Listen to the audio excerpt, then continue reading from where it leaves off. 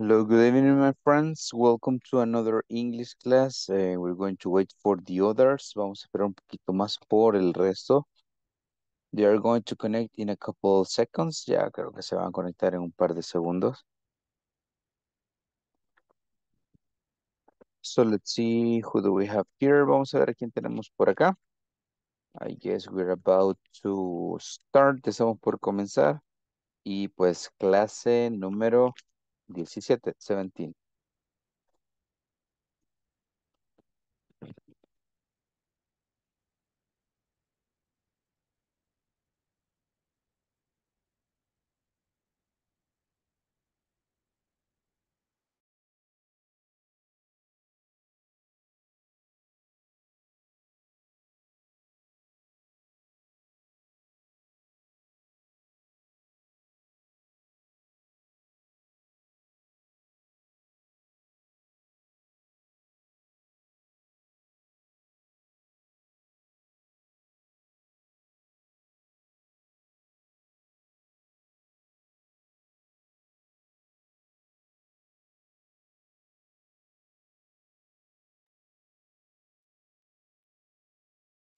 So let's see.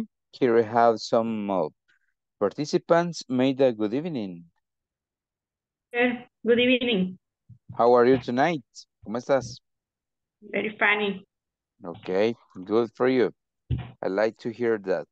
Okay, here we have also Ceci. Hola. Hello, Ceci. Good evening, teacher. Hello, good evening. How are you tonight? Hi, awesome. Yo, I like to hear that. Thank you. Pao, good evening. Finally at home, en casa, al fin. Hi, good evening. Al fin, Yes. gracias a Dios. Yes, I know it's difficult. Sé que es bastante difícil. It's difficult, okay? But I'm glad that you are at home finally. Thank you.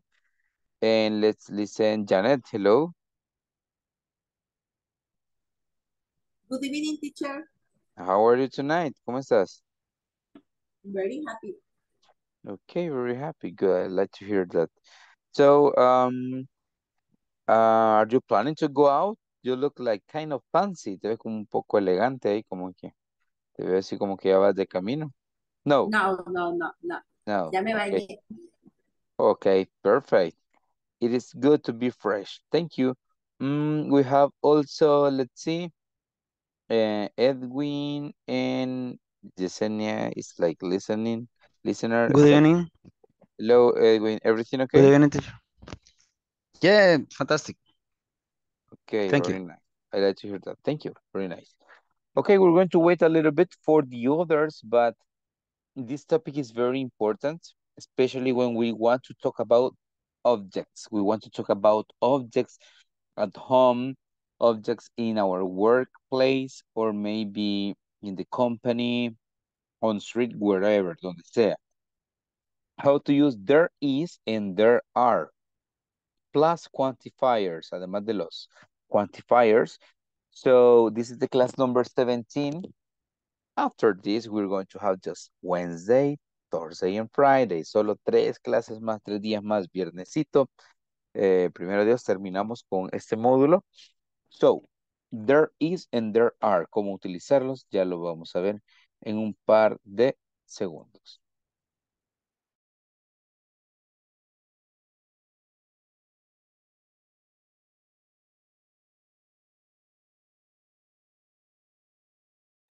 So to start, we're going to check the attendance list, but before we go to the main topic, antes que nos vayamos al tema pues principal, vamos con ways to say además.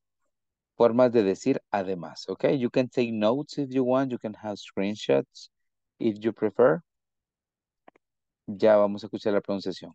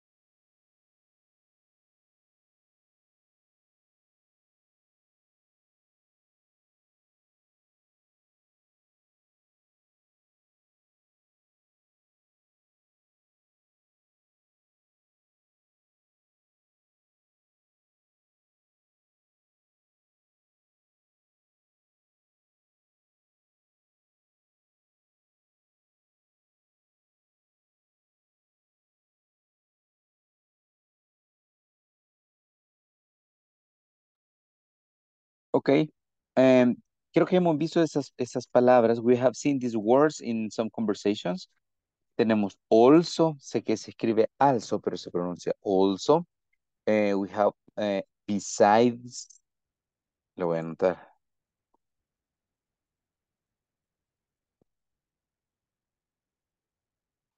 Besides, este es moreover, así como se lee moreover. In addition, a mí me gusta bastante esta, in addition. Tenemos additionally. Tenemos furthermore, as well as, along with. De hecho, creería que solo la de la primera, que es also y besides. Creo que son las únicas que son un poquito extrañas. Also, besides. It's important to sound the S, ¿ok? Porque si escriben solo beside, significa a la par, a un lado, ¿ok? Así que also, besides. Moreover, in addition, additionally, furthermore, as well as, along with, ¿ok? So, todas estas significan además. Que también ustedes pueden utilizar la palabra and, que significa y, ¿verdad? But you can use this, and so your vocabulary is going to be more extended, más extenso su vocabulario. Las más comunes son also, beside, y también in addition, pero todas estas son funcionales, ¿ok? I'm going to call you one by one, and you say hi, hello, present, and then you mention one of these. Okay, I don't know if Iris, are you here? I guess no. Okay, Ceci, hello. Hi, teacher, present along with. Thank you. Christy, I don't know if Christy is there. No, yet. Hi, teacher. Hello, Christy. Okay, perfect. Thank you. Edwin,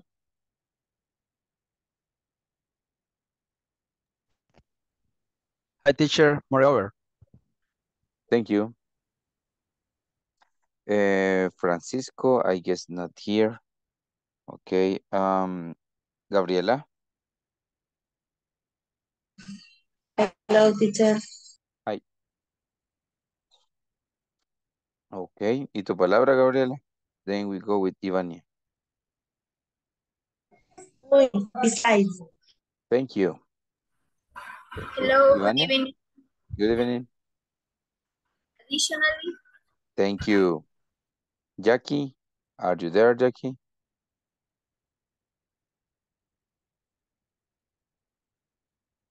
Good evening, teacher. Hello, Jackie. What's your word? ¿Cuál es tu palabra, Jackie? Perdón, teacher, in addition. Okay, thank you. José Ernesto, are you there? Good evening, teacher. Addiction. Thank you. Cari, I guess Cari has problems. Paola? Hello, Pao. hi, good evening. Uh, Additionally, Thank you. Meida? Hi, besides. Thank you. Melvin, maybe not here. Okay, Miguel, no. Walter, are you there, Walter? Not by now. Let's listen to Xiomara, no. Janet? Hi, good evening. Hello, Janet. In addition, Thank you. Yesenia? I don't know if she's there. And Beatrice, not here. Okay. I guess some of them has problems. Creo que algunos de ellos tienen problemas. Vamos a ver.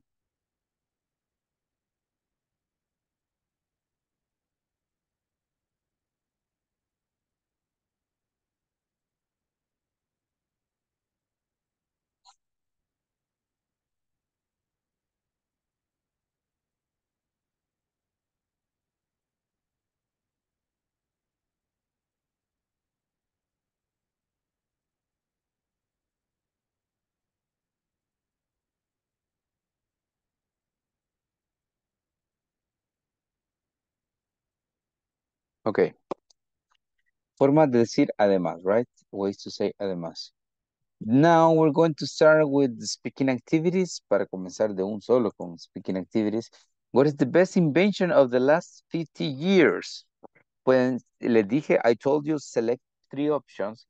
So you can have different options or alternatives if another person mention your option. Para que no digan, me la ganaron, teacher, sino que podemos tener unas 3, 4 opciones, ¿ok? Volunteers solo me van a decir, the best invention is, y ahí comenzamos, ¿ok? Then we're going to talk about that. Okay, Edwin, what do you consider is the best invention? The best invention in the last 50 years for me is cell phone. Okay, yeah, I guess in cell phone we have like, how many? Like 10 things? Because it's watch, it's calendar, it's calculator, camera, another. GPS. Yes. Yeah, a lot of things, right? Yeah. Yes. Thank you, Edwin. Ceci and Janet. The best invention is internet. Okay. If you notice, cell phone and internet are like connected, right? But yes, internet is like, well, brings a lot of information. That's something very fundamental. Thank you, Ceci. I agree. Janet, what about you? The best invention is electric car. Electric car. Electric car. Yes. Nowadays, the gasoline is very expensive. And in one day, the gasoline is going to finish. We're not going to have gasoline. So what? Yeah, and the electric car is going to be present. Okay. Thank you, Janet. Good option. Okay. Okay. What if we listen to some other options here? Maybe the girl that is on the beach, la chica que está en la playa. Jackie, hello there. The best invention is robotic surgery with non-invasive lesion. Okay, robotic surgery, cirugía. Robotic, yeah. Even there is lasers, lasers, and there's now medicine. Medicine has had a lot of advances, muchos avances. And yeah, imagine it is very easy to detect sometimes the cancer on some other bacteria or some parts of the body that should be removed, que deben ser removidas. So, wow. And this is continue improving, está mejorando. Thank you, Jackie. Okay, maybe we can have the other, maybe Maida. Can you give us your opinion about this? Son 3, ¿verdad? 3. Solo una. Selecciona una. Ok. Smartphone. Okay. Edwin mentioned cell phones. Yeah, and cell phones at the beginning were very different, right? And then there was another like invention like cell phones, smartphones, and well, the first telephone, because Edwin mentioned cell phone, right? But the first telephone was connected with line, with string, con un cable, and I guess it was from disc. Creo que era de disco. I don't know. I guess it was it. So, well, a lot of advances. Thank you, Maida. Well, we're going to listen this time to Ivania. Okay, Ivania, what do you think about this? The best invention is the computers. Oh, computers, yeah.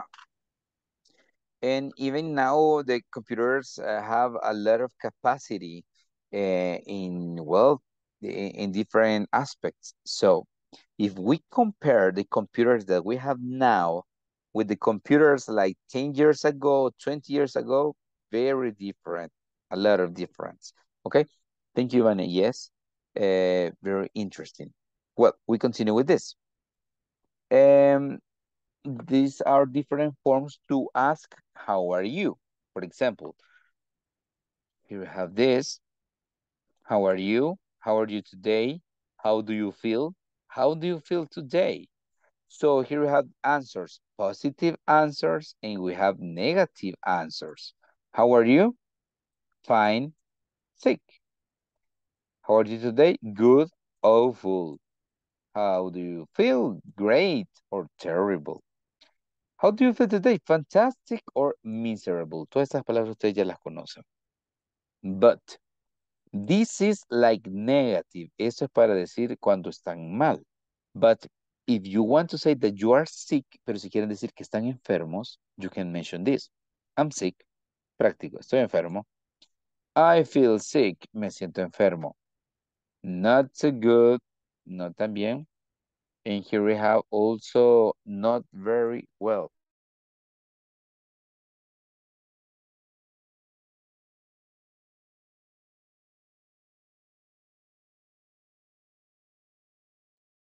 Okay, so formas de preguntar y como decir bien, mal y si están enfermos. Okay, now let's listen.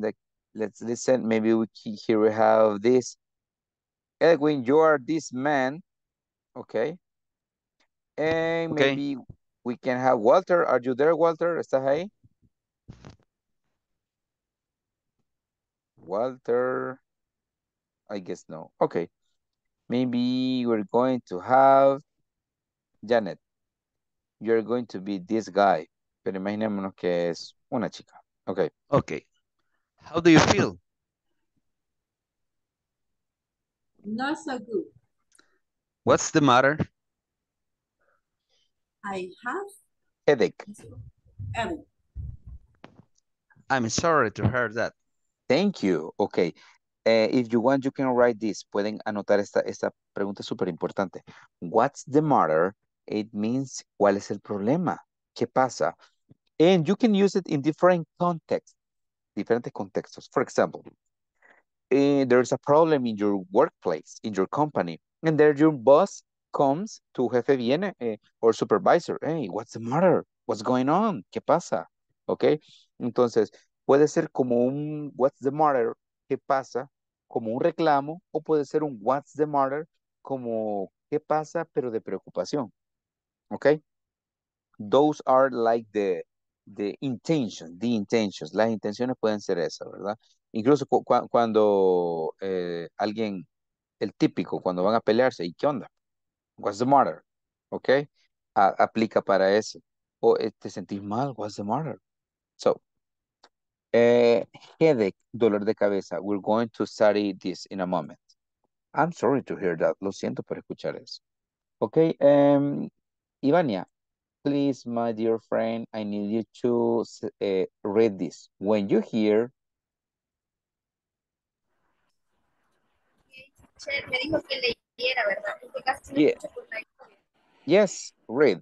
Sí, por favor. When you hear or see that someone is not well, then you can ask. Thank you. Thank you. Ceci, What's the matter? What's wrong? thank you. What's the matter? Matter, ¿verdad? What's the matter? ¿Cuál es el problema? What's wrong? ¿Qué está mal? What's wrong? Okay. And cuando ve que algo no está bien, se pregunta eso. What's the matter? Imaginemos, ¿no? que encontramos a Pau llorando. Hey, Pau, what's the matter? What's wrong? ¿Verdad? Y Pau la perdí pisto. Okay, so, well, let's go with another option here. Jackie, please, can you help me reading this? And the person. And the person who is sick or has a health problem may respond. Thank you. La persona que está enferma o no se siente bien. I have, tengo esto. I've got, esto es lo mismo, solo que I have es más formal y I've got es más informal. But it is the same, yo tengo. Example, I have a sore throat. Tengo dolor de garganta. Sore throat. Okay. I have a headache. Okay. I have fever. I've got fever. So this is important when a person feels bad, cuando se siente mal, especially with symptoms of health problems. Okay, we're going to study these symptoms. Look at this. The question is, what's wrong? And here we can see it. What's wrong? Or what's the matter? So the answer is, I have asthma. Easy, fácil, ¿verdad?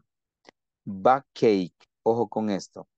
Todo lo que termina en las letras así, H. Vamos a ver. Hay varias. Ok. Cuando tenemos esta palabra, así, el sufijo, eso se pronuncia ache. Ache. Backache. Cake como cake de pastel, ¿verdad? Cake, algo así. So backache es dolor de espalda. Cake significa dolor de espalda. Broken leg. Now, teacher. Now. Yeah, now, right now. Now I have a backache. Okay, I'm sorry to hear that. Really? Yeah. Really? But did you take some aspirin or some pill for that? I guess metocarbamol is Yes, good for that. metocarbamol. Yeah. Metocarbamol. Or It's here. diclofenac, I guess. Okay, I'm so sorry. That cocktail. Yeah, Yes. cocktail que tener, right? Yeah. Sometimes we need injections because we have to relax the muscle. Sometimes because of the stress, you are tense maybe. Yes, So, it's a stress. Last night, an injection. injection. Yeah, good, Yes. good. I got my injection 2 weeks ago. I have a backache as well. Yeah, and that's very, very, very, very uncomfortable, super incómodo. Okay, I hope you Yes. get better. Espero que Okay. mejores. Thank you for saying. Broken leg. Okay, look at this. Broken leg. Pierna rota, quebrada. Okay. Okay, here we have this. Cold versus flu. When we got cold, it's like resfriado. Something that is not so bad. But flu is gripe. Flu is terrible. Okay, because when we got cold, we are like coughing, podemos estar estornudando, tosiendo un poquitito así, pero flu, la gripe nos deja tirados. Okay, so that's it. Es la diferencia. Cold, resfriado, la misma palabra lo dice como helado. Resfriado, flu es gripe. Ok. Cough, como decir coffee, pero sin i. Cough. Escuchen como un sonido estilo onomatopeico, ¿sí? Cough. Era como tos. Earache, ear, oreja, ache, dolor. Earache, dolor de oído. Fever, ¿ok? No fever. Fever, fever, fever. Ya vimos de flu. Ya estudiamos headache. Head, cabeza, ache, dolor. Headache. Heartburn, que es acidez, ¿verdad? Esas agruras. Heartburn. Yo sé que aquí dice heart y es como de corazón, ¿verdad? Pero no es dolor de corazón, sino que es heartburn, es acidez, ¿ok? Cuando hay reflujo y todo eso. Measles, measles, sarampión. Measles, a rush, de esa comezón que les das sometimes, okay? When we have like that effect on our skin, en nuestra piel. Sore throat. Sore throat, sore significa dolor y throat, garganta, dolor de garganta, sore throat. Stomachache es dolor de estómago. Stomachache. Sunburn, when you go to the beach and you don't use any cream, you got sunburn, okay? That's painful. In here we have toothache, o podemos decir toothache también. Toothache o toothache. I prefer toothache. Dolor de dientes. Okay, toothache, that this is horrible, definitely. Okay, so maybe some other words. Vamos con otras palabras. Pain es dolor. Hurt es dolor también. Pero cuando decimos painful es algo súper doloroso. Or la palabra hurt, la canción Love Hurts, y de hecho dice así, ¿ve? Love hurts, en tercera persona. El amor duele. Y todo llorando, ¿ok? So, está pues conjugado con tercera persona. Love hurts. Escuchen esa canción. Ya se la pueden. Okay, I'm going to call you one by one and you mention one of these. Okay, maybe the one that you prefer less, la que prefieran menos, la que no les guste, the one that you hate, la que odian o la que ustedes, depends on you. Oigan, ese es cough, ese es tos. Let's listen Janet and then Ceci. Janet, mention one. My teacher, Selecciona una. a friend. Thank you. Está lloviendo, Janet. Raining, lloviendo. Okay. Sí, muy fuerte. Thank you. Thank you. Ceci and Maida. The flu. Maida and Edwin. A vacay. Okay, thank you. Edwin and Pao. A broken leg. Good. Pao and Jackie. Stomachache. Thank you. Jackie and Gabriela. A sore throat. Así Good. es. Yes, sore throat. Yes. Bien, bien. Eso es horrible, sore throat. Okay, Gabriela and Ivania. A cold.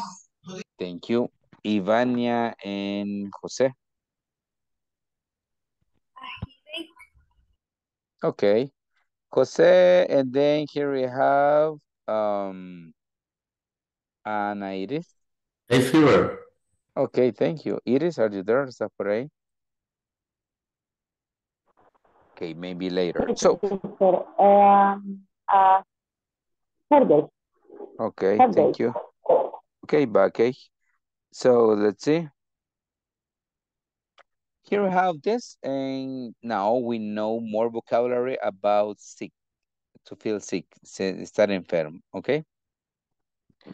Let me show you something. Vamos a ver.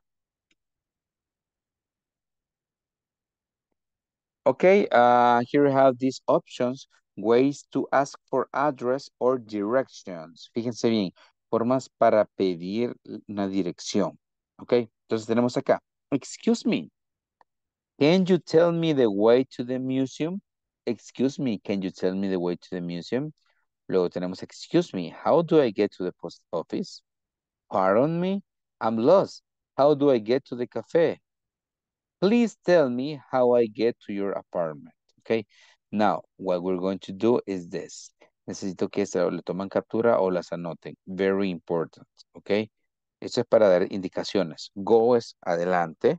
Go along. Igual ve adelante por acá. Go straight es sinónimo. Go straight, vete derecho, directo. Walk down. Camina sobre la calle principal. Walk down Main Street. Walk down Roosevelt Street, Roosevelt Avenue. Camina sobre tal calle. Walk along es igual, camina a lo largo de tal calle. Walk straight, camina derecho. Este es importante, las últimas. Turn right, gira a la derecha. Turn left, gira a la izquierda. Turn the corner, gira a la esquina. Si se dan cuenta, en nuestros audífonos tenemos una letra R y L. R and L.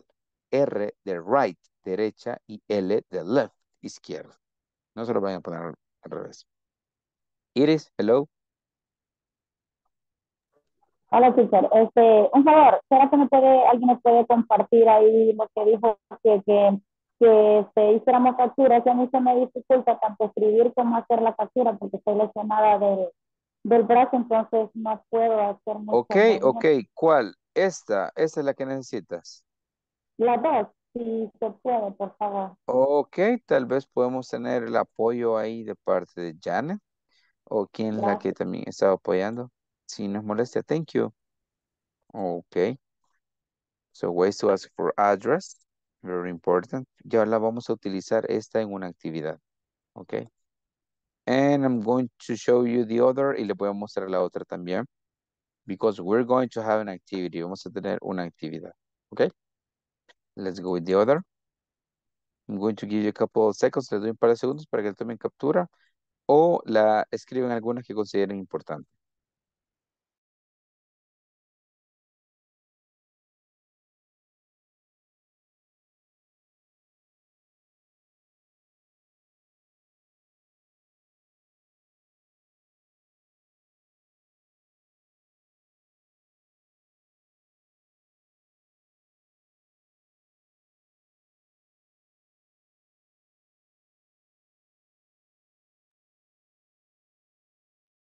Ok, las que vamos a utilizar principalmente son estas. Maybe we can use, podemos utilizar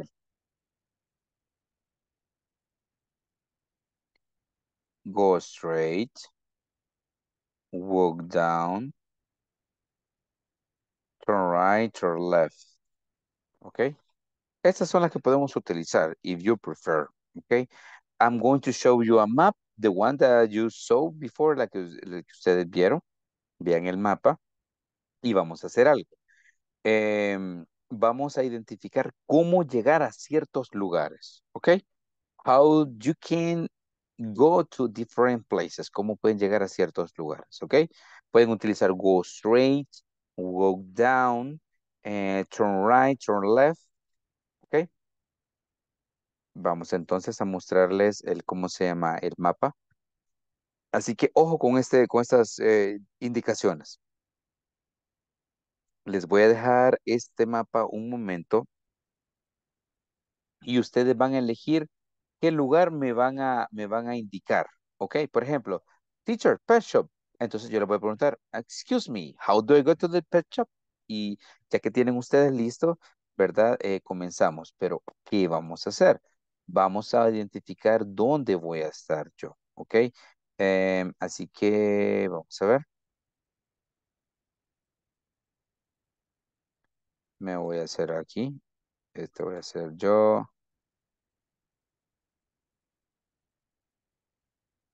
Realmente es difícil. Ok.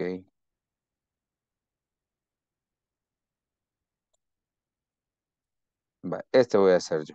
¿Ok? Así que díganme si quiero llegar a ciertos lugares, ¿qué indicación? ¿Verdad? Identifiquen cuál lugar, tengan listas las indicaciones y ya les pregunto. ¿Ok? Comenzando desde acá. Aquí está este personaje. Tiene que caminar sobre cuál calle, girar a la derecha, izquierda, ir hacia adelante. ¿Ok? Y para agregarla, cuando ya llegue al lugar, va a decir, next to, por ejemplo, si quiere el restaurante, next to the toy store. A la par de, next to, o in front of the supermarket. Y tenemos que dar indicaciones un poco más específicas. Bien, trabajemos uno o dos lugares si se puede, para que tengamos una idea. Ya les consulto. Sí, Jackie, dime. Usted va a preguntar el Sí, lugar y nosotros lo vamos a ubicar. tú selecciona el lugar. Por ejemplo, tú me dices hospital. Entonces yo te voy a Ah, preguntar, ok. para no agarrarlos en curvas, sino para que ya tengan la Una respuesta. ubicación, ok. Correcto, porque si no nos vamos a tardar mucho en este, entonces, porque nos cuesta. Entonces ya Ok. tengan la La ubicación y yo solo ubicación. les pregunto el mismo lugar que ustedes ya trabajaron. ¿Ok? Ok. Perfecto. Les doy un par de segundos.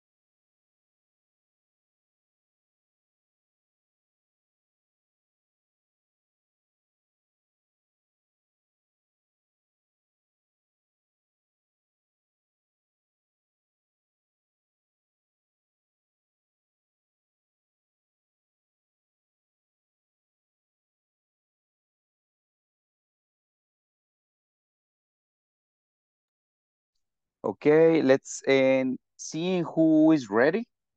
I don't know if Jackie is ready. Oh, no, se te olvidó bajar la mano. No, teacher, no, todavía no. Okay, no problem. Okay, raise your hand if you're ready. Me dicen quién ya está lista. Ivania, okay, what place do you select? Toy store. Okay, Toy Store, como Toy Story, pero sin la I, Toy Story. Okay, Ivania, how do I get to the toy store? Go along after turn right. It's next to the music store. Thank you. Next to the music store. So here. Perfect. Well done. Well done. Okay, let's listen to Ceci. Fast food restaurant. Okay, Ceci. Can you tell me the way to the fast food restaurant, please? Go along. Okay. Turn right. Walk down Rosa Silva Avenue. Rosa Silva Avenue. Turn left. Go next to a school in front pet shop. Okay. Yeah, perfect. Well done. Very specific information. Thank you, Cecilia. Okay, Edwin, which one? Music store. Okay. Can you tell me, Okay. please, the way to the music store? Yes, walk down Santos Dumont Street in the Yeah. corner. Turn right and next to the toy store. Okay, next to the toy store. Thank you. Yeah, perfect. Jesse, are you okay? Okay. Which one? I'm sorry. Para decir exactamente queda en la esquina. Okay, no, no te escucho muy bien. Es que acá está lloviendo. Ah, ahora sí, dime. Quisiera saber cómo se dice, por ejemplo, yo le puedo decir, go along and turn the left corner sería, para Ajá. llegar a la flower shop. No, sería turn left, gira a la izquierda. No sería girar en la esquina, como está en la esquina, Turn the corner on the left. on the left. Oh, turn the corner. I'm sorry, turn left on the corner.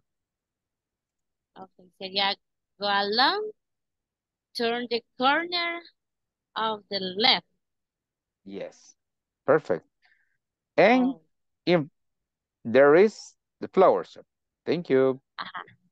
Perfect. Okay, Gaby, what about you? No sé si está bueno, pero Vamos a intentarlo. Let's do it. walk down Santos Dumont Street Okay. and the hospital. Hospital. Okay, let's go to the hospital. Walk down Santos Dumont Street to the second corner, turn right, Yes. and go straight. The hospital is behind the pet shop. Perfect. You mentioned the second corner. Look, first corner. Okay, second corner. Yeah. Well done, Gaby. Here we have the hospital. Okay. I don't know if here we have some others. Maybe Paola, Janet. I don't know. I don't know if. Okay. ¿Quién va? No sé. Maybe Janet and then Paola. Right. Okay, Janet. Janet, hello there. Ya no quiero, teacher. Okay. Hospital. Okay, let's go to the hospital. No problem. Go Street. Mm-hmm. Go Street, Santos Dumont Street. Street, yeah. Street, okay. To right and go street. Yeah, and go along straight. Okay, thank you. Similar to Gaby, okay. She mentioned the hospital and both directions are good. Las dos indicaciones fueron bastante buenas. Thank you. Pau and then Jackie. Go, go along on Santos Dumont Street. Yes. To right on Rosa Silva Avenue. To the left in front of supermarket. This is the school. This is the school. Thank you. Ya puede llegar a la escuela. Thank you. Ok, Jackie. Voy a decir cómo llegar a la pet shop. Oh, pet shop. Okay, let's go. You turn right and walk straight until turn left on Amelia Street. On front fast food restaurant. In front of fast food restaurant. Yeah, that's it. Pet shop. Thank you. Iris. Yes, Iris. Restaurant. Okay. And what is trying turn right down Rosa Silva Avenue. Avenue. In front of the? In front of the supermarket, here we have the restaurant. Okay, thank you. That's it. Okay. This is the instructions, son indicaciones. Remember, there are different forms to say it. So all of them are okay. Todas esas están bien. Okay. But we have different forms to give directions. Thank you. Ya ven. Así ya nadie se pierde. Well, let's go. What is the best invention of the last 50 years? And in this case, we're going to listen to Yesenia, and then we go with Paola. Okay, Yesenia, tell us, what do you think about this question? The best invention is the computer. Okay, definitely the computer, she said. Thank you, Pao, and then we go with Gabriela. The best invention is energy, photovoltaic energy, solar. Okay, very nice. Another source of energy, because here we have like hydraulic energy. Okay, now here we have aeolic energy, but you mentioned solar. Yeah. Another good point. And here we have problems with rivers. We have problems with the ecosystem. But the solar energy, it's a good option for us to have it in every house. Yes, I guess that's part of our future. Thank you, Pao. Iris, please. Is the best invention 50 is personalization, cancer test. Yes. Okay, yeah.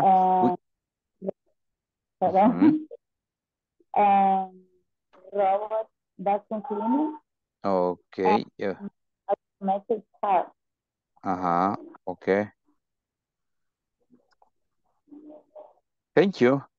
Yeah, I guess we have like different type of robotics help, like vacuum, like she mentioned, ¿verdad? La aspiradora puede ser robótica, electrónica. We have a lot of gadgets that help us to have like a better and fluent life.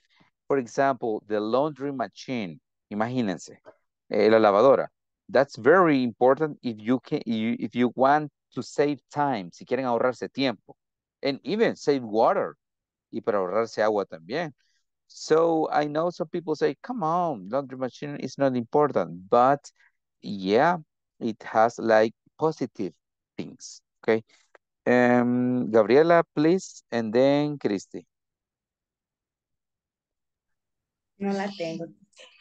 No yet, okay. Christy? I don't know if Christy is there. Okay, let's move. Jose Ernesto? Next invention is photovoltaic solar energy.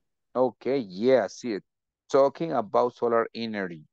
I guess that's really important. And even it is cheaper. I know that technology is expensive. Comprar todos los implementos es caro, but it is kind of cheap. También es a largo plazo, long term. Ok, thank you.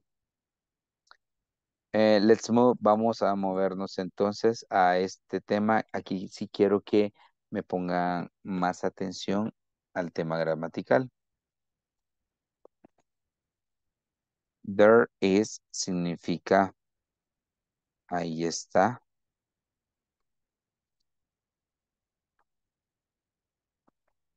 O significa hay. There are.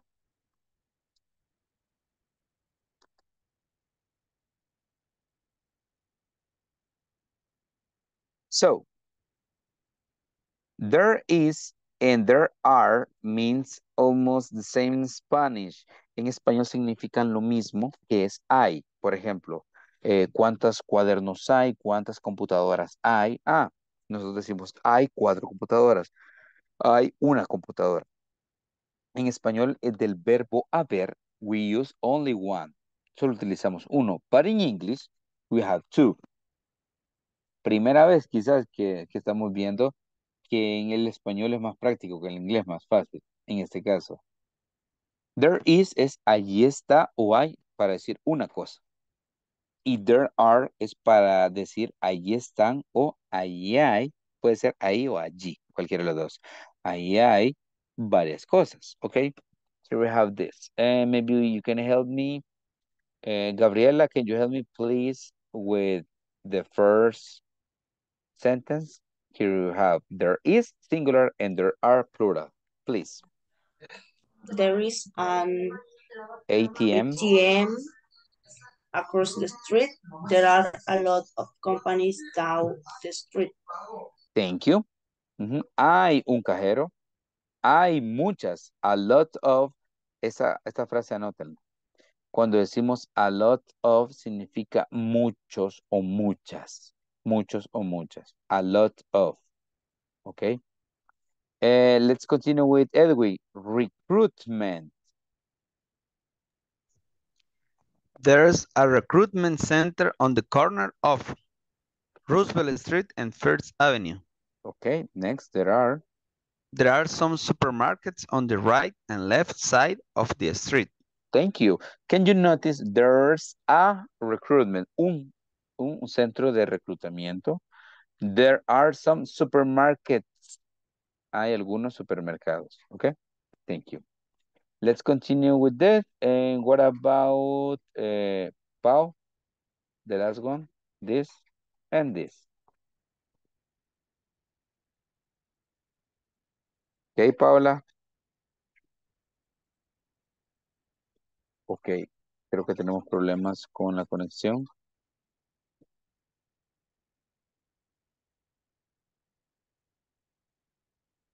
I have problems. Hello, hello. No sé si me escuchan. Vaya, vamos a preguntar a Jackie, ¿me escuchas? Edwin, ¿me escuchas? Yes, teacher. Yes. Thank you, thank you. Creo que se me fue un poquito la señal. Paola, ¿me escuchas? Bien, ¿puedes leerme las últimas, please? There's no clothing factory around the corner. There are no hospitals on Barrio Street. Thank you. Ok, let's move with this. Vamos ahora con esto. Solo hay dos negativas, las otras son afirmativas, ¿ok? Take a look at this, démosle una revisada a eso y luego me dicen ustedes. Miren, solo le vamos a agregar there is y le vamos a agregar there are. Here we have just two options, solo dos opciones tenemos. Le agregamos there is o le agregamos there are. Les doy un momento.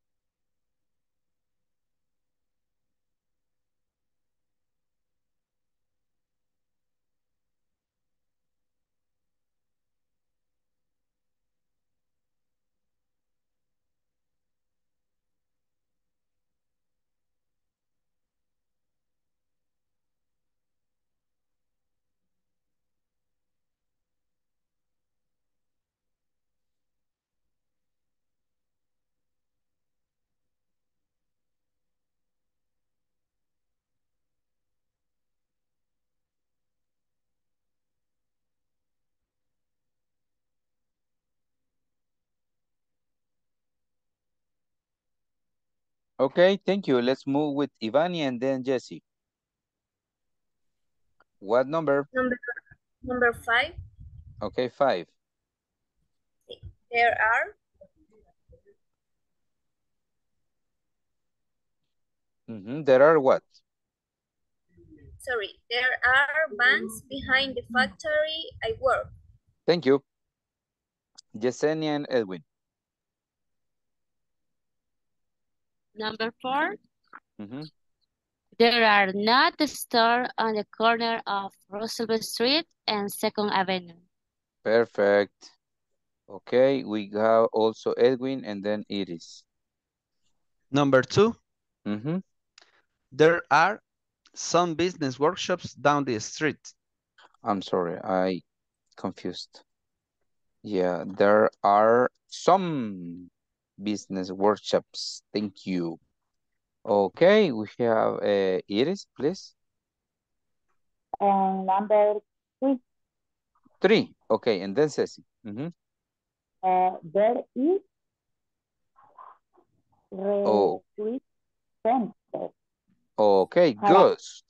Solo que aquí dice centers, entonces es plural. There are not recruitment centers. Es bien curioso porque como casi no se ve, como en recruitment no tiene la S, creemos que es singular, pero la S viene acá. Es bien tricky eso.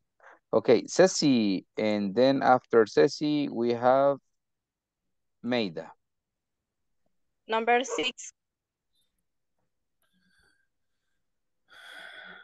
Okay, number 6. Number 6. There is Avanza building around the corner. Yeah. Thank you. Good done. And Maida, can you help us with number 1, please? Tengo duda, teacher, pero para mí es there is. Por across, no sé, tengo there. There is. Yeah. There is, podríamos agregar, pero podría ser there is marketing presentation. ¿Ya ves? Sigue tu corazón, Maida. Come on, no tengas miedo. Thank you. Well done, my friends.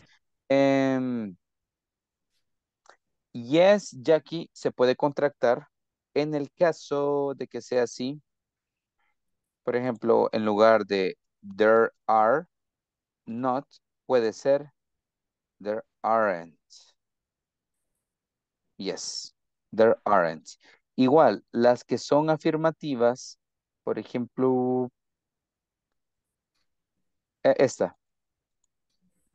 Normalmente no se dice there porque es there are, así que las afirmativas no tanto se contractan, pero las negativas, yeah, negatives you can't construct. Okay, we're going to practice a little bit. Ya se fue 1 hora, miren. Soy yo, está pasando bastante rápido esto. Okay. Conversation con there is and there are. Okay. I'm going to show you this. Les vamos a mostrar esto. Nos estamos adelantando un poquito con el tema de las preguntas y las negativas, pero ya las vamos a estudiar bien. Eso es para que lo entendamos. Bien. Conversation 1. Excuse me. Is there a gym in the hotel? Discúlpame, ¿hay un gimnasio en un hotel? Ya es una pregunta, ¿verdad? Is there a gym in the hotel? Yes, there is one in the first floor. Great. And is there a pool? Yes, there's a pool on the roof. Is there a dressing room there? Is there a dressing room there? No, there is not, but there is a restroom. Okay, thanks. ¿Se dan cuenta cómo hago el acento de las preguntas? ¿Verdad? Yes, there's a pool on the roof. Is there a dressing room there? Pueden decir, is there a dressing room there? Pero se van a escuchar bien robóticos. Mejor. Is there a dressing room there? Entonces las preguntas siempre se hacen con un acento ascendente al final, para que quede como picado, para que el otro pueda contestar. Discúlpeme, ¿hay un gimnasio en el hotel? Sí, hay uno en el primer piso.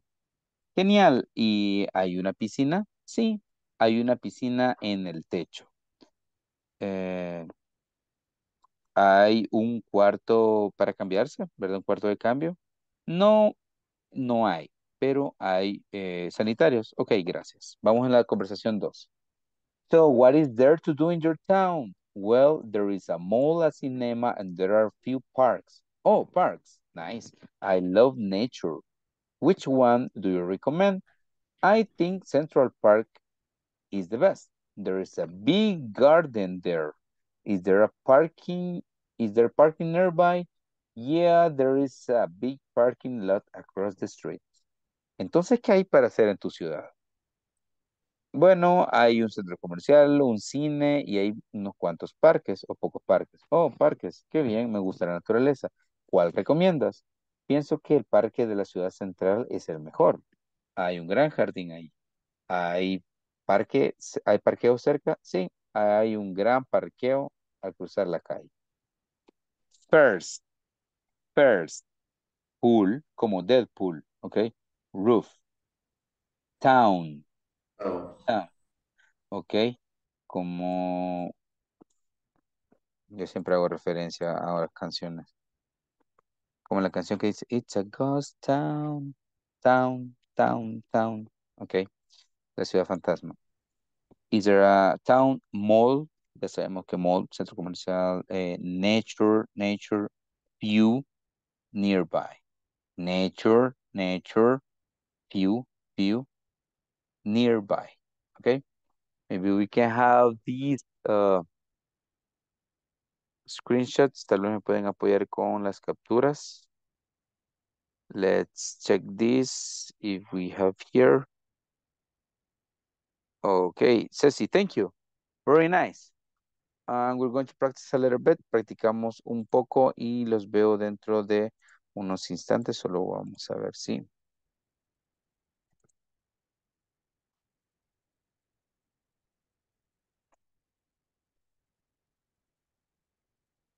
Okay, let's see.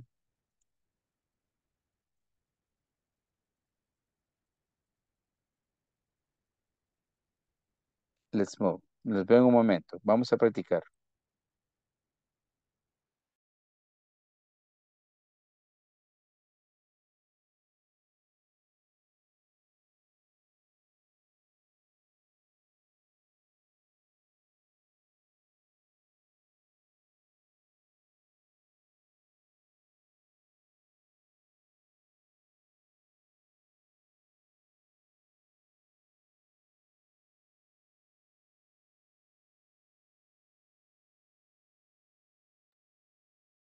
Edwin, ¿te llegó la solicitud? Cristian, tú me avisas si también te llegó la solicitud.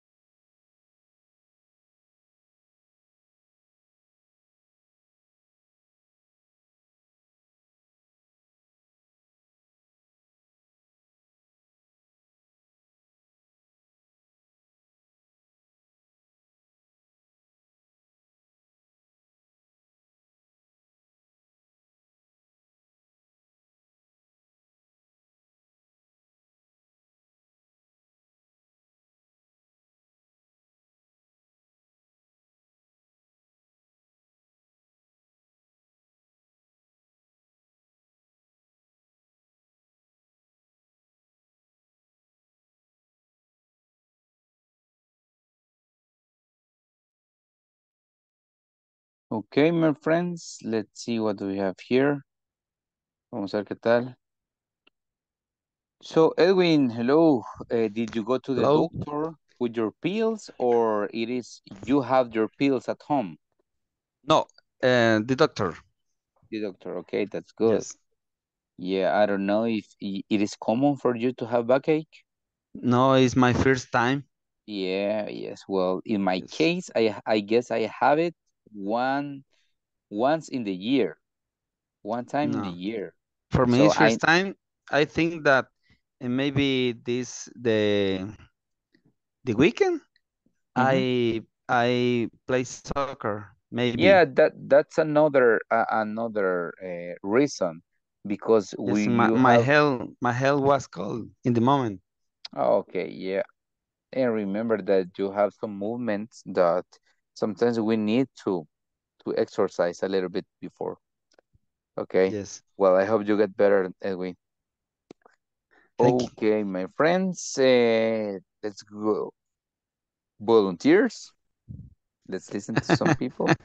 Maybe Edwin wants to, right? Okay. And One or who two is partners partner? and 80s. Okay, let's move with number 2. Number Okay, two. Anairis. Okay. Okay. So, what is there to do in your town? Yes, there is some. In a there are few parks. Oh, parks. Nice. I love nature. Which one do you recommend? Hiking Center City Park is the best. There is a plenty. Is there parking nearby? Yeah, there is a big there is a big parking lot across the street. Okay. Okay, thank you. Yes. What about if we have some other? I would like to hear some other voices. Maybe we can have Maida and company. Maida, who was your classmate? Gaby. Gaby. Gaby ahorita está mandando audios, recargas. Ok, No, Gaby, lo siento. no problem. El trabajo a veces así es. El trabajo es, ok. Conversation, sí, dice, créanme. Conversation 1 or 2, depends on you. Gaby. Okay, What, Gaby. Gaby? What? No sé, me da cualquiera. One, entonces. Number 1 is easy, right? Okay. Please. Excuse me, is there a gym in the hotel? Yes, there is one on the first floor. Wait, and is there a pool? Yes, there's a pool on the roof. Is there a dressing room there? No, there is not, but there is a restaurant. Okay, thanks. Right. Thank you. Very good. Now, let's move to the other part. Thank you for the 4 participants. Really good pronunciation. Now, here we have this. Cuando tenemos lo siguiente, fíjense bien, tenemos affirmative or positive, we already know that. Ya sabemos eso. Look at this. Si pueden tomar la captura de eso, les va a servir bastante. Here we have like there is, there are affirmatives. Here we have negative question. Ya vemos que en la negativa solo le agregamos not. Como decía Jackie, ¿se puede hacer contracción? Yes. En lugar de decir is not, decimos isn't. ¿Ok? En lugar de decir are not, decimos aren't. ¿Ok? Pero es la misma. Bien. Entonces aquí decimos there is a table. Hay una mesa. Decimos there isn't a table. No hay una mesa. O no está. ¿Verdad? Entonces, a table. Si fuese esta como manzana, no sería there is a apple, sería there is an apple. ¿Se recuerdan que les enseñé? A, an. And here we have questions. Y para las preguntas tenemos siempre al inicio el verbo to be. Solo hay 2 opciones. Is, are. ¿Ok?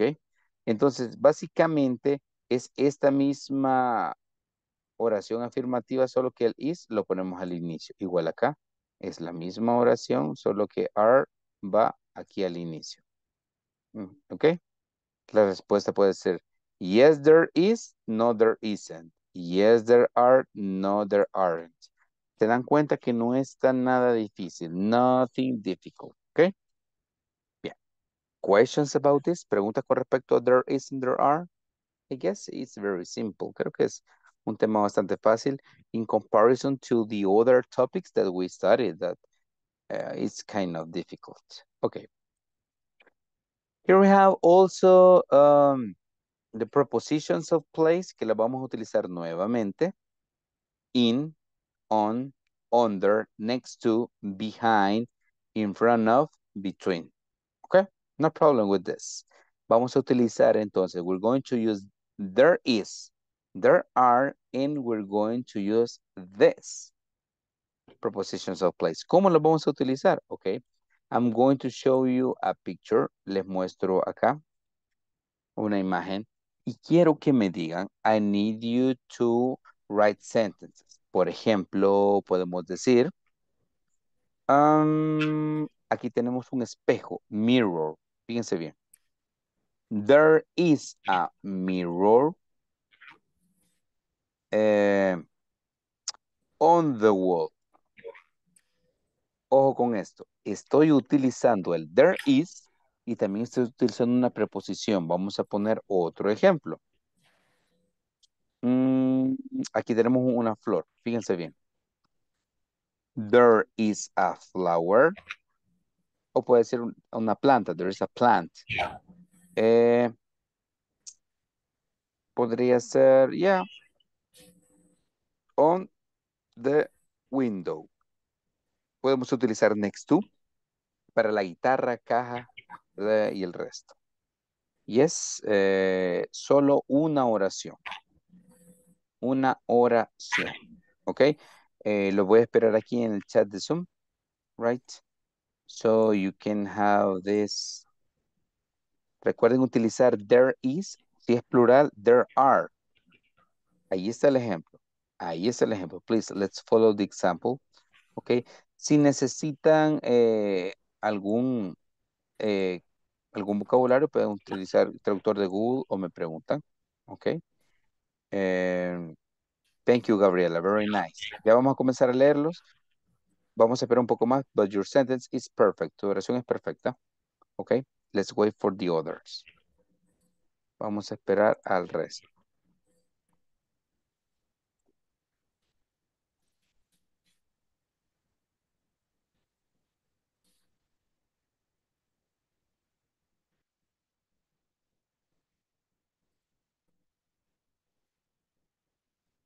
Veamos bien, hay bastantes objetos.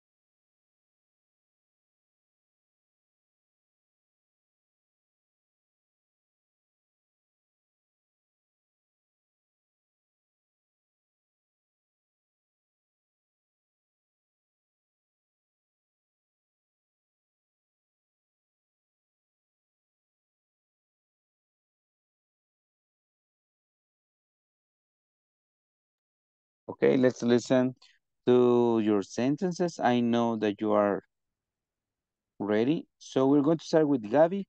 Tratemos de encontrar sus oraciones. A veces sé que puede que esté un poco complejo porque se pueden perder. So we start with Gabriela and then Paola. Please, Gaby, you start. There are books on the shelf.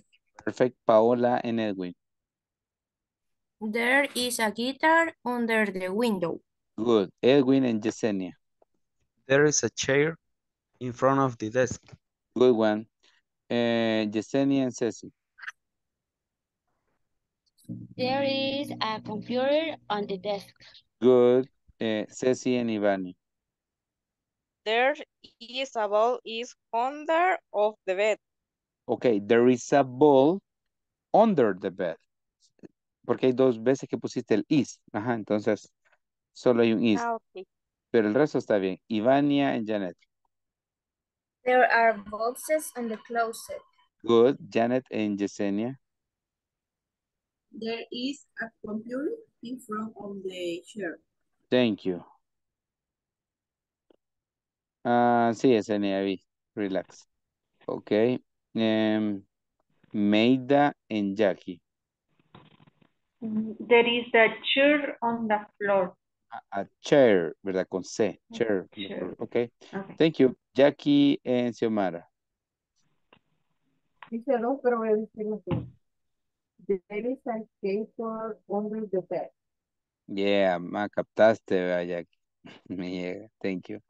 Xiomara and Iris. There is guitar, is bedroom, the regular, and the night table. Night table. Okay. Night Bien. table. There is a guitar between. Sí. Thank you. No problem. Okay. Iris and Walter. There is child in front of the table. There is a chair, yes. And Walter, there is a teddy bear, right? There is a teddy bear.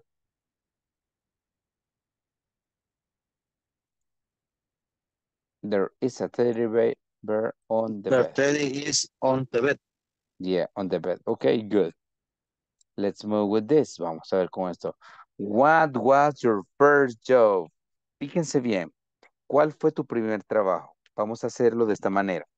My first, oigan bien, no es first, es con E. My first job was, le podemos poner el nombre del trabajo o la ocupación. Aquí tenemos, por ejemplo, my first job was as a waiter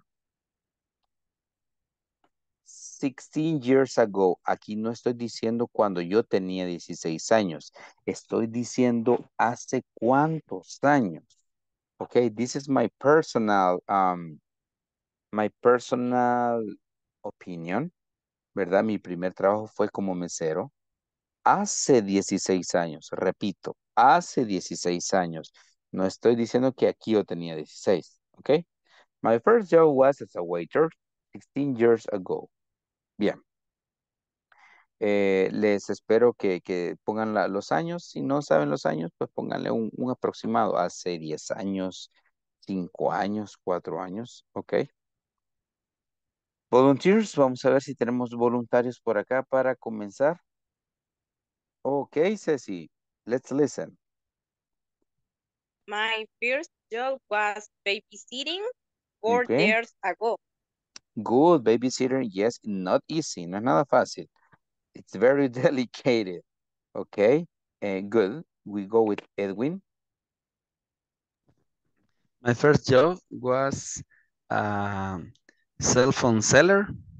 Okay. As a cell phone seller 22 years ago. Very nice. Imagine how you were escalating. Cómo fuiste avanzando. Yes. Yeah. So it means you can start wherever, donde sea puedes comenzar. But the point is to improve, to escalate.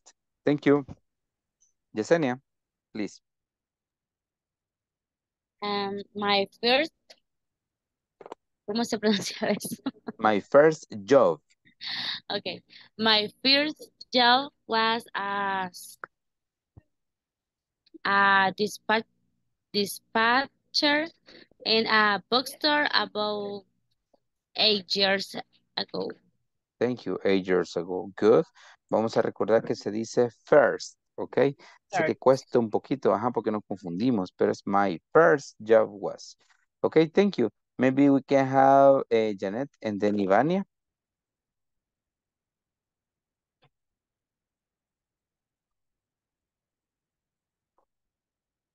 Janet, are you ready? My first job was a teacher.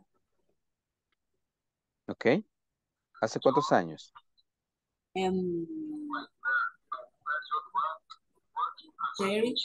13. Okay, 13 years ago. Okay, thank you. Ivania, you go.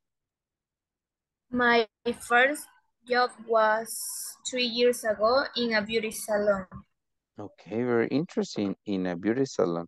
Okay, we're going to listen this time to Pau, and then let's listen to Gabriela. Okay, Pau. My first job was College Miralvalle Okay, as a teacher, bro. a As teacher. a waiter 5 years ago. Okay, as a teacher, no hay que poner waiter, so as a teacher, 5 years ago. Okay, waiter en este caso es mesero. Okay, thank you. Perdón. Problem. Thank you. No problem. Gabriela. My first job was as a handball coach 5 years ago. Okay, very nice. Yeah, remember that some of you had like jobs related to your studies and some others on the contrary. But now you have like different positions, okay? Well, we're going to continue here with one conversation that we have in the manual. Tenemos una, yes, Iris, dime. Hola, Iris. Sí, hola. No, yo subo, pásale. ¿Ya estás lista para decir esta? Sí. Adelante. My husband, my first job, washing dishes in a dinner my mom worked. I was only 23 ago years old. Okay, thank you. Yeah, different jobs, right? Very important, all jobs. Very nice. Bien, tenemos Will and Tania. Okay, veamos aquí. Hello, can you help me? Where is the Melbourne building? I don't live here. Don't worry, there are 4 buildings. Which one do you need? A girl told me to go to the building on Main Street. I know it. It's down the street on the left side. Thanks. I have to ask you something else. Is there a training center? There are a lot of training centers on the building between Main and King Street. I have some interviews there. Thank you. Again, bye. Vamos a subrayar las palabras que posiblemente sean un tanto confusas. Sé que aquí dice building, pero se pronuncia building, sin la U, building.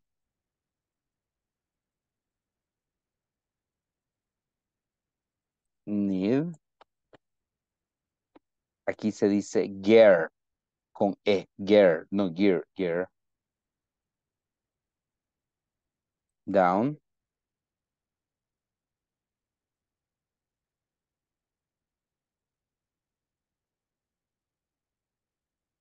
Interviews, creo que todas las palabras ya las conocen. Building, need, gear, down, interviews. Hola, ¿puedes ayudarme? ¿Dónde está el edificio Melbourne? No vivo aquí. No te preocupes, hay 4 edificios. ¿Cuál necesitas? Una chica me dijo que fuera al edificio en la calle principal. Lo conozco. Está sobre la calle del lado izquierdo. Gracias, tengo que preguntarte algo más. Hay un centro de capacitación. Hay muchos centros de capacitaciones en el edificio, entre la calle principal y la calle Rey. Tengo algunas entrevistas allí. Gracias. De nuevo. Adiós. Ok. Building, need, girl, down, interviews. Ok, let's practice a little bit. Vamos a practicar un poco nuevamente.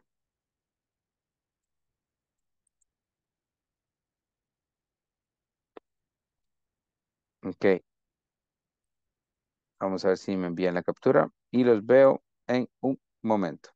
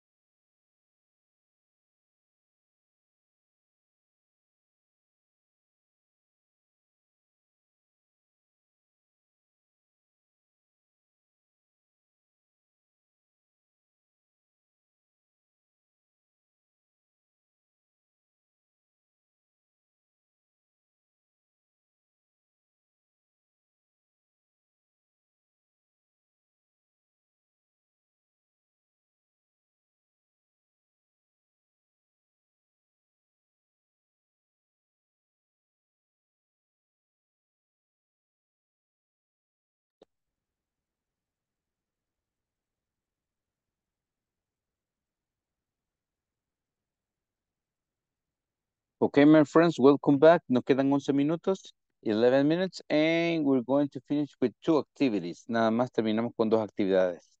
Okay, so here we have the conversation between Will and Tanya, and we're going to select one couple. Yesenia, who was your classmate? Hello, Yesenia. No me acuerdo cómo se llama. Aquí lo estoy viendo. José Alemán. Ok, no te acuerdas. José En el Alemán. Qué bárbara, profe. Vamos, José Alemán. Tal vez puede ser inicia. Will, ajá. Y Jessie va a ser Tania. Sí. Vamos, José, please. Hello, can you help me? Where is the Melbourne building? I don't like here. Don't worry, there are 4 buildings. Which one do you need? A girl told me to go to the building on the main street. I know it. It's down the street on the left side. Thanks. Had to ask you something else. Is there a training center? There are a lot of training centers on the building between Main and King Street. I had some interviews there. Thank you again. Bye-bye. Thank you. Very nice. Thank you, my friends. Bien hecho. Ok, good, good, good. ¿Verdad? Ya vieron que no está tan complicado este tema. We're going to continue with, let's see. What was your first job? Vamos a ver cuál fue tu primer trabajo. And we're going to listen to Jackie. And after Jackie, we go with Maida. Okay, Jackie, tell us, cuéntanos. Yes. My first job was a cashier in a cafeteria 10 years ago. Thank you. Very good example, Jackie. Okay, Maida, and then we go with Walter, si está disponible. My first job was take care of my nephew, mi sobrino, as 50 years. Okay, okay, thank you. 15 years. Walter, are you ready? ¿Estás listo, Walter? Yes, teacher. Please. My first job was clothing salesman. 15 years out. Okay, very good example. Jose Ernesto, and we finish with Christy. My first job was maintenance crew coordinator 20 years ago. Okay, thank you. Christy, are you ready? My first job was a typist 5 years ago. Okay, thank you. Very nice. And we're going to finish with this activity. Terminamos con esta actividad. Look at this. What things do you have at work? ¿Verdad? ¿Qué cosas hay en su lugar de trabajo? Entonces aquí podemos decir, podría ser at work, sería in my workplace. There is, me van a hacer una oración con there is a and there are. Ejemplo. In my workplace. There is a table. And there are pencils.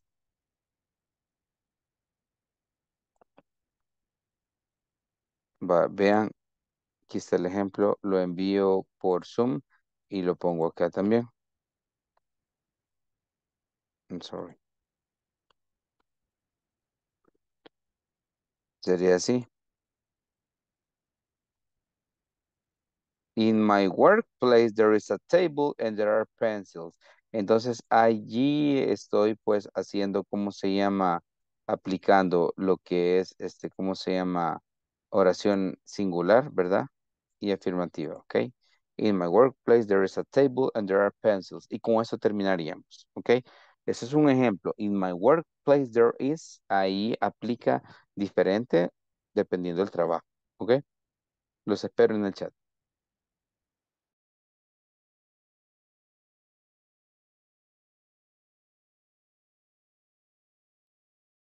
En el trabajo actual que estamos. Así es.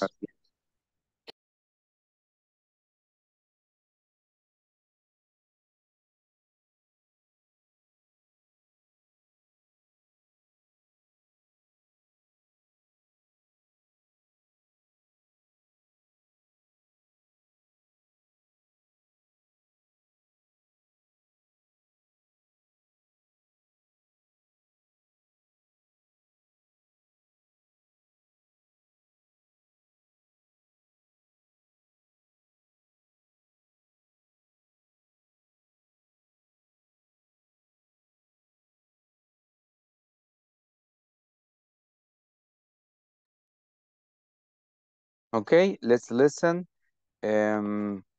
Voy a ir llamando uno por uno acá, ¿verdad? Los que están y los voy a ir anotando en la lista como que si fuese ya la lista final, ¿ok? Así pues, los llamo, ¿verdad? Y me leen su oración y de un solo los voy a ir anotando para pasar a la lista y después terminamos, ¿ok? Solo una consulta, Yesenia, tú ya te quedaste en la sesión, ¿verdad? ¿Cómo? Ah, no, I'm sorry. Janet, tú ya te quedaste en la sesión, ¿verdad? Sí, ok. Ya. Nice. Ok. Entonces, ahora déjeme ver. Se quedaría Walter. Walter, te quedas al final por cualquier cosa, ¿ok? Bien. Comenzamos con Edwin. Hoy la lista va a ir en orden diferente de acuerdo a lo que enviaron acá, ¿verdad? En el chat. Ok, Edwin. Okay, teacher, in my workplace there are a lot of chairs, but there is a fridge. Very nice, Rich. Good. Ceci and then Ivania. In my workplace, there are computers and there is a printer. Perfect. Thank you. Okay, we go with Ivania and Gabriela. In my workplace, there are many mirrors. Ok. ¿Y la oración singular, Ivania? Ok. In my workplace, there is mirrors. There Creo. is a mirror. Ajá. Vaya. Te me distrajiste hoy, mira, Iván. Ok, no problem. Gabriela and Paola. In my workplace, there is a pool and there are balls. Perfect. Paola and Janet. In my workplace, there are desks and there is a board. A Board. board. Board. Beer de otra cosa, tranquila. Ok, Thank you. board. Yes. Qué chivo iba a decir. Ok, Janet and Christy. In my workplace, there are desks and there is a blackboard. Thank you. Okay, Christy and Walter. In my workplace, there is a desk and there are computers. Good. Okay, Walter and Xiomara. In my workplace is a computer and there are rulers. Thank you. And Xiomara. Perdí mi oración ya ahorita. In my workplace, there are rulers and there is also meter. Okay, thank you. Yesenia and Maida. In my workplace, there are desks and there is a blackboard. Okay, thank you. Maida and Iris. In my workplace, there is a eraser and there are a print. Okay, there are printers. Thank you. Okay, Iris. Y me faltaría Jackie con Ernesto.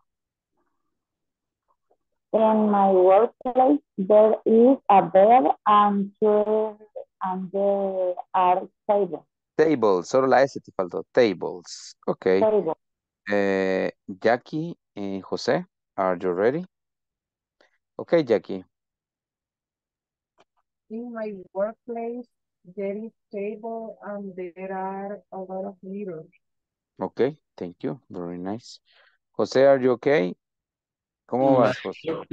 In my workplace, there is a track and hand tool. Okay, thank you. Ok, de los avisos finales, solo recordarles que pues ya estamos solo a 3 clases de terminar. Por favor, hagan lo posible para no faltar, para que todo eso sume para su asistencia. Por favor, avancen con la unidad. Ya con lo que vimos ahora, ya pueden terminar la última unidad, porque esto era como lo que más complicaba un poquito. Vamos a estar viendo siempre cosas importantes, miércoles, jueves y viernes, pero esto era lo que puede que les confunda un poco. Aparte de la unidad 4, deben de terminar el examen final. Son 2 cosas para terminar ya con el tema de evaluación, que es la unidad 4, unit 4, y el examen final. Si lo pueden hacer ya, como algunos que he visto, perfecto, ¿ok? Eso sería. Les sugiero esto porque ya el viernes que terminamos, definitivamente, ese viernes en la noche paso las notas porque el sábado en la mañana ya quieren tener todo listo. ¿Ok? Questions tenemos.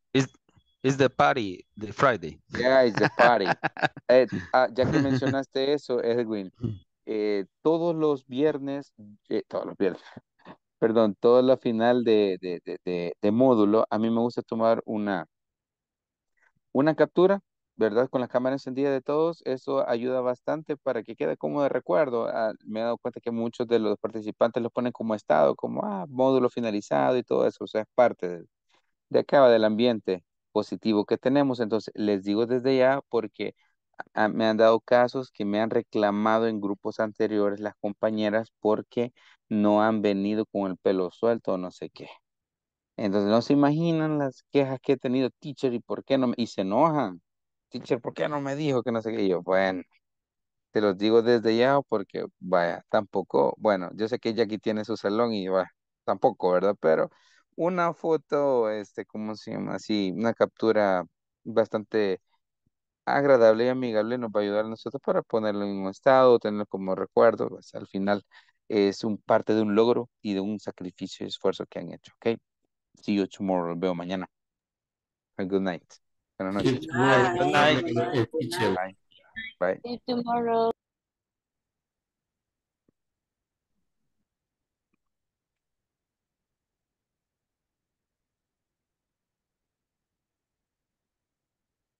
Ok, Walter, ¿me escuchas? Sí, teacher, lo escucho. Ok, muy bien. Pasa bastante rápido, ¿verdad? Eso es más que todo estos minutos para ver si tienes alguna duda, consulta con respecto a la plataforma, algún tema o vocabulario que se te dificulte. Tú me dices. Sí, a mí me dificulta, bueno, más que todo la parte de los números. Vaya, veamos la parte de los números. Sí, estuvimos viendo parte de eso, ¿verdad? En cómo se llama. Ya te digo.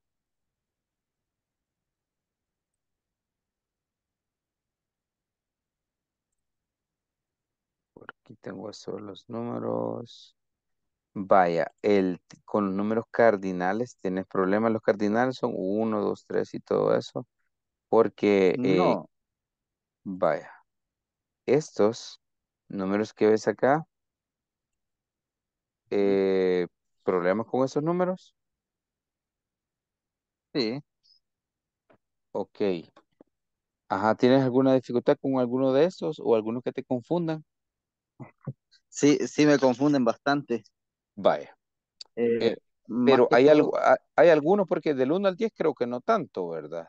no, del Sino, 1 al 10 no, pero ya cuando mencionamos ya 35, 40 vaya, o cuando todo eso, ajá.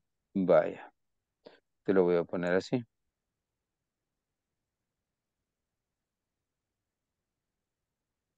Vaya, fíjate que no es nada del otro mundo. Tenemos 11, 11, 12, 13, 13. Fíjate que todos estos terminan en N. Fíjate bien. Entonces, en este caso, tenemos 13, 14, 15, 16, 17, 18, 19. Tiene que ser N, teen. Ahora, cuando vamos con las decenas, es 20, 30, 40, 50, 60, 70, 80, 90. No terminan en N, terminan en I. Bueno, esta es una Y, pero la pronunciación es I. Vaya. Ahora, digo 14, aquí digo 14. Digo 40, digo 40. ¿Sí? Vamos con 16. Pronunciame 16. 16. Ok, ahora pronunciame 60. 60. Ok, último. Vamos con 17. ¿Cómo se dice 17? 17. Muy bien. ¿Y 70? 70. Ok, ya estamos claros en eso, ¿verdad? Del 13 al 19 termina en N. Teen, teen, teen, 14, 15, 16. Del 20 o del 30 al 90 terminan en I. 70, 80, 40. Ahora, los que vamos a combinar van a ser estos. Del 20 al 90 podemos combinar con cualquiera, ya sea del 1 al 9. Ahora, tenemos 21. Decimos entonces 20. 29. No, 21. Mira aquí. Ah, sí, sí, sí. Ajá, sí. 21. Ahora, digamos 21. 22. Vamos a decir. 22. Es correcto. Ajá. 23. 23. Así es. Y así sucesivamente. 24, 25, 26, 27, 28, 29. ¿Verdad? Hasta el 29. Y luego del 29 vamos al 30, que es 30. Yeah. ¿Verdad? 31, 32. 31, 32. Entonces, ese es lo fácil que se va repitiendo del 1 al 9. 31, 32. Bla, bla, bla. Vaya, ahora vamos al 40. ¿Cómo decimos 40? 41. Vaya, no, 40 es 40. 40. 40. Ahora 41. 41. 42, 42. 43. 43. Ya Ajá. viste que está bien fácil porque se va repitiendo 1, 2, 3. Eso es lo fácil. Ahora, la clave es Sí. aprenderse este, ¿verdad? Ajá. Y así con el 50, 60, 70, 80 y 90. Por ejemplo, te voy a poner, va una prueba ahorita. Vamos a hacer el número 77. Mira aquí, ¿cómo crees que es el 77? 77. Vaya, ¿ya ves? Fácil. Vamos con otro. Vamos con 98. 98. Ahí está. Ajá. ¿Ya viste que no está tan complicado? Solo No. es de ver la lógica, eso que se va repitiendo. 21, 22, ¿ve? 61, 62. Entonces se trata de práctica, Walter. Sí, Mm, sí. Confunde un poquito, pero si te das cuenta, eh, sería bueno que tú practicaras los números de teléfono de par en par y puedes Sí, utilizar sí. el traductor de Google y vas comparando. Primero decirle vos y mira si lo vas haciendo así, ¿verdad? Sí, correcto. Eso, de ahí lo demás estamos bien, Walter. Vamos bien Ujú. con las tareas, ¿verdad? Sí, sí, las tareas, sí. Lo único Excelente. que yo vivo en un área rural, ¿va? Entonces por veces tengo problemas con la conexión. Entonces, por ejemplo, Comprendo. entro, salgo, entonces Vaya, ahí sí tengo un cuando poco de esté un dificultad. poco difícil, Walter, cabal, apaga la cámara. Eso a veces ayuda un poco a que haya más Ah, estabilidad, lo ¿verdad? que pasa es que proyecta, entonces me complica también, porque como por lo mismo, ¿verdad? De las diapositivas que va pasando, porque yo las diapositivas las voy capturando y todo lo que me va pasando, va Ah, no, pero si vos apagas colocando. la cámara, siempre puedes ver. No, me refiero a que apagues la cámara tuya, que Ah, no la se... mía, sí, siempre la mantengo apagada, casi siempre la mantengo apagada, Eso digo. ayuda para que haya más estabilidad. Vea, porque eso Ujú. consume bastante. No, pero está bien, Walter. Yo siento que vas avanzando, le estás poniendo empeño y ya terminamos casi. Solo son 3 clases, así que hay que echarle ganas. Terminamos ahí con el curso. Ok, Walter. Ok, teacher. Excelente. Nos Ok. vemos mañana entonces. Se nos acabó el tiempo. Te cuidas bastante. Espero haberte ayudado. Bueno, Estamos pendientes. bueno, está bien. Gracias, teacher. Excelente. Good night. Bueno, good night.